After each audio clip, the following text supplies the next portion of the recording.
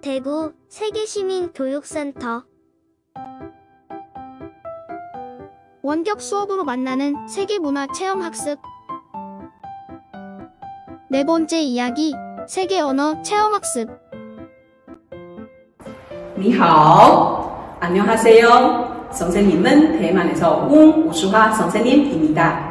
이렇게 화면을 통해서 여러분을 만나게 되어 정말 반가워요. 이번 시간에는 선생님과 함께 세계의 다양한 인사말을 알아보고 아름다운 말들을 직접 써보기도 할 거예요. 그리고 중국어로 노래를 배워보면 언어를 통해 다른 나라의 문화를 이해하는 시간을 갖도록 해요. 그럼 시작해볼까요? 인사말 세계여행. 다양한 책들이 많은 있는 것은 대구 세계시민교육센터 이중언어 체험실입니다. 이곳에 오시면 세계 여러 나라의 언어로 쓰여진 책들을 직접 볼 수 있습니다. 세계 언어는 6,000여 개 정도 있습니다. 그 중에서 여러분 몇 개 알 수 있어요? 지금부터 선생님과 인사말 세계 여행 가볼까요?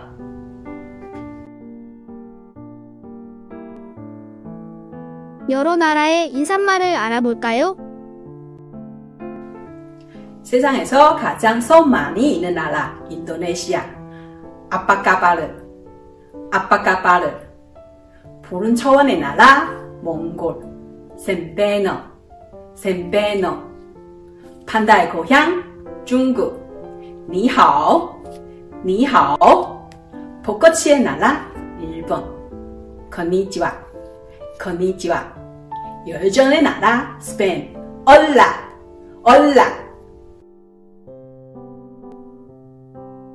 같은 뜻의 인사말이지만 나라마다 다 다르네요.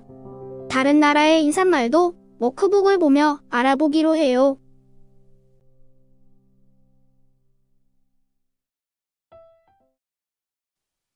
아름다운 말. 한국의 아름다운 말 중에 선생님이 가장 좋아하는 말은 사랑해요, 좋아요, 감사해요 입니다.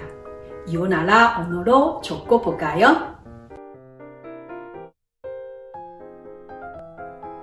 모양과 소리가 다른 언어들이지만 우리의 마음을 하나로 이어줄 수 있어요. 아름다운 말을 다른 언어로 적어볼까요? 我爱你愛しています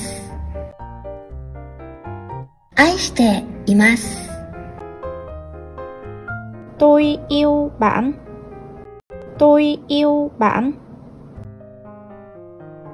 喜歡好きですtôi thích bạn謝謝ありがとうございますcảm ơn bạn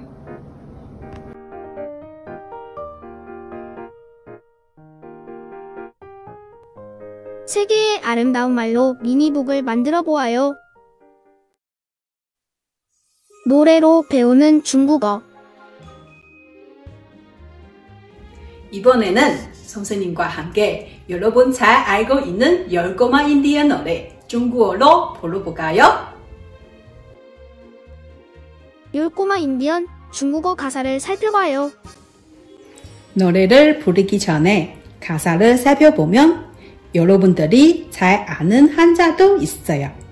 예를 들면 한일, 속삼, 작은 소 같은 한자들은 많이 봤을 거예요.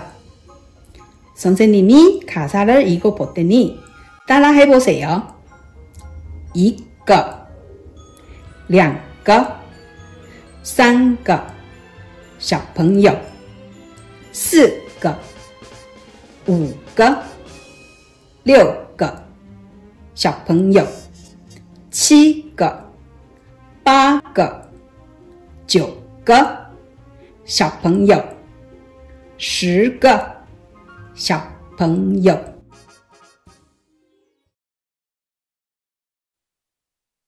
중국어로 10꼬마 인디언을 불러볼까요?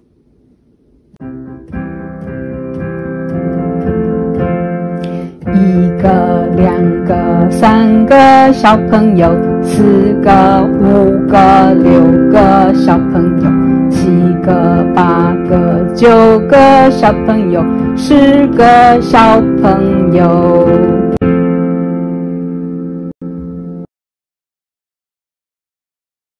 여기서 잠깐 중국에서 숫자를 손가락으로 표현하는 방법을 알아볼까요? 1 2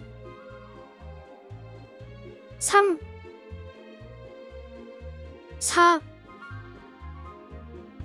5 6 7 8 9 10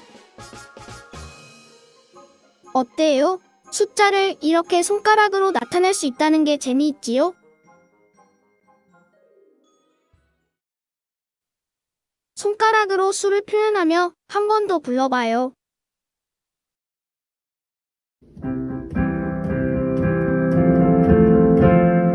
1个、2个、3个小朋友，4个、5个、6个小朋友，7个、8个、9个小朋友，10个小朋友。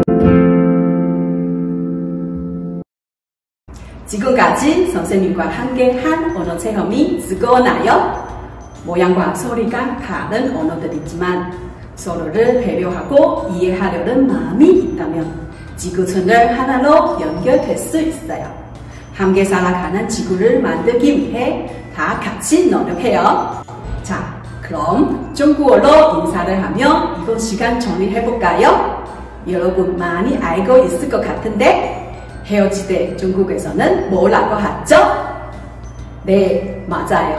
再见. 여러분, 再见. 대구 세계시민교육센터